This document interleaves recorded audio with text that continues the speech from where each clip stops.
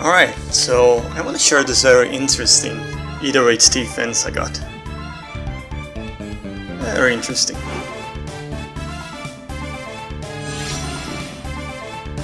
Don't mind the frame rate, by the way. Try to. So the enemy team is mostly beast units, as you can see, and Tip-On is really strong. He has a few pluses, a few merges, and gets buffed in every stat, like beast buffs. And my team, basically, the gimmick is I rely on flyer skills that can move you to units between two spaces, and that very often gets people off guard. And that's what happens here, but in a way I had never seen before. You'll see very soon why, or what happened. It's the next turn, I think.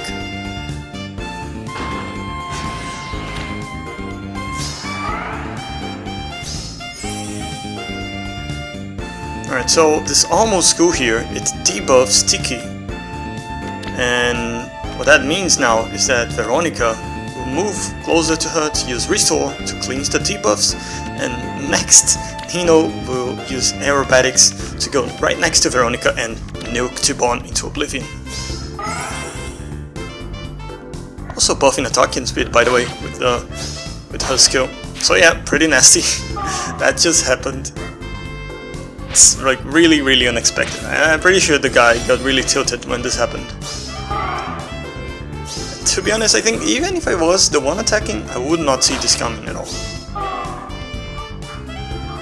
It was really funny when I saw it. Like even me, the one who made this setup, was like, I didn't get what happened right away. But yeah, from now on it's a disaster for him. Like, seems he gives up. Maybe he could have won here still, I don't know. But yeah, now he lost his other main unit and now it's all gone to hell. Now there's not much else happening here. But yeah, it's probably one of my best defenses just for the sake of that gimmick.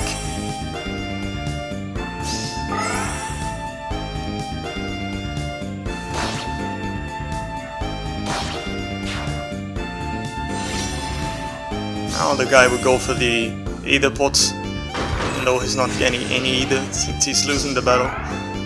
Guess not too many people know that.